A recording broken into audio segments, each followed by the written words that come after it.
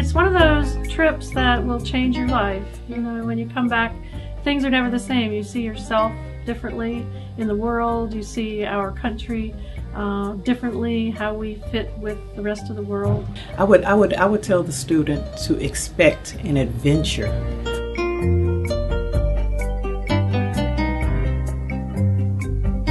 One of the beautiful things about Ecuador is that it's a relatively small country with many different environments, and so you have the high mountains with snow-capped peaks right on the equator.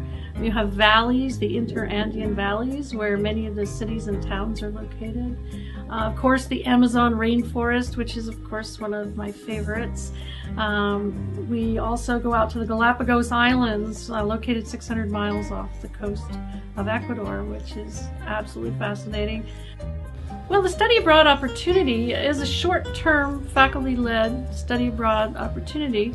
It's very good if you don't want to be gone for a whole semester for study abroad. If you have family, maybe a job, maybe you'd like to have an international experience, but you don't want to be gone for a real long time. We go down for 3 weeks, and it's at the end of the summer, and I schedule it that way intentionally so that if students would like to take classes in the summertime, they can do that. There's plenty of time in there to do your summer classes, or if you have a job, you can do that. And then the last 3 weeks of the summer we go down. It's like an adventure of exploring and learning, and so you're going to run into different environmental changes in the weather, in the land, as far as food that's available. Some of it we saw a lot of poverty, but I learned that the people are able to live and go on and still have a very good spirit about being content with what they have. And that's one of the things that I picked up, is that they don't have much, but they're content with what they have, and they have one another. The trip is kind of divided into 3 parts, I would say. We have the Andes Mountains, we have the Amazon rainforest, and the Galapagos Islands. When we're in the jungle, we're traveling by boat and on foot primarily, because we're quite in a very remote place. When we're in the Andes Mountains, we have our own private bus, and we go and visit Lake Quilatoa, which is an ancient volcano that has a caldera, that is a lake inside of it. We hike down to the lake and then ride mules back out. We usually bring along a lunch. And that's, we're up at about 11,000 feet elevation there. It's beautiful, clear skies, and the local people come and talk to us, and they also have little things to sell, and their hand paintings on sheepskin that they do, they're quite famous for, and all kinds of hand-woven, handmade, crafty kind of things to buy. And we also visit another major volcano, Mount Cotopaxi, which is a major volcano. Depending on the weather, we just never quite know how it's going to be, but we go up as high as we can. We usually bring our bus up to about 14,000 feet, and then from there we walk up as far as people want to go, or if you don't feel up to it, you can wait in the bus. And that's true of most of our physical activities. I don't want to make it sound overly difficult. The Amazon rainforest before we went, I was terrified. I didn't know what to expect about going to the Amazon rainforest, being in the middle of the jungle and staying for about 5 days.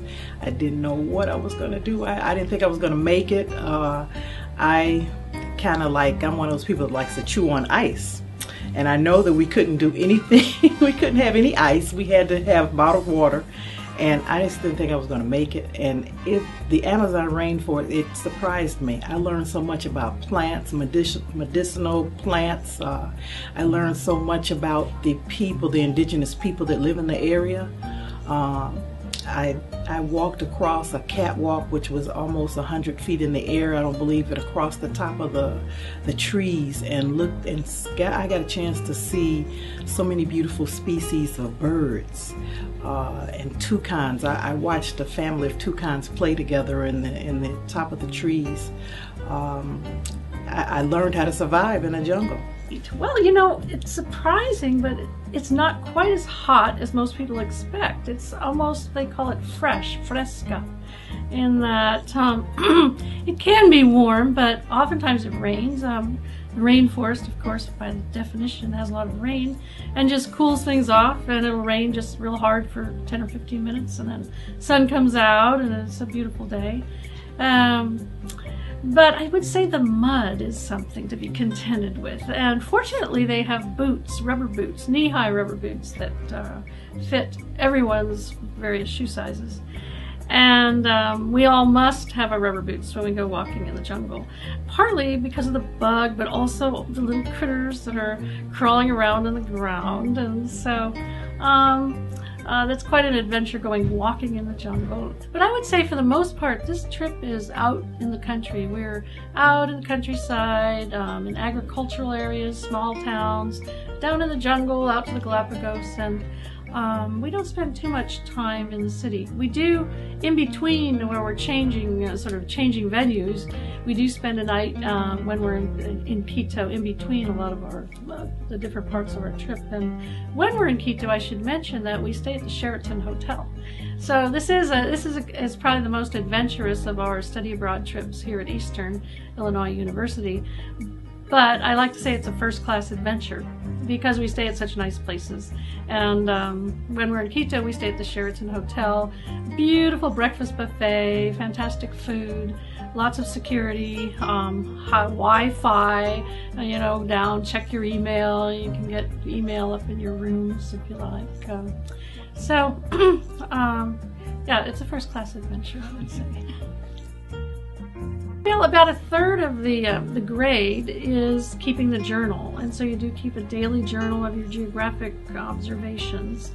And I collect those about a week into the trip to give you some feedback about how you're doing, suggestions for improvements, and what I'm looking for in the journals.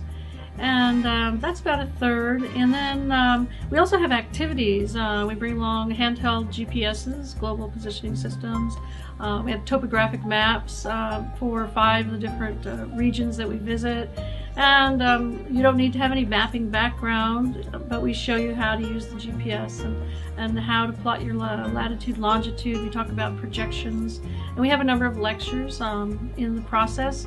I would say some of our lectures, we do have, we have a room at the Sheraton for a few of our lectures, but a lot of them are at the lodges where we're staying, or out in the jungle, or on the bus, or on the side of the road as we're traveling. So we have the journal, and then we have some activities involving maps, and we do have a test at the end. It's made me more appreciative, actually, of where I live.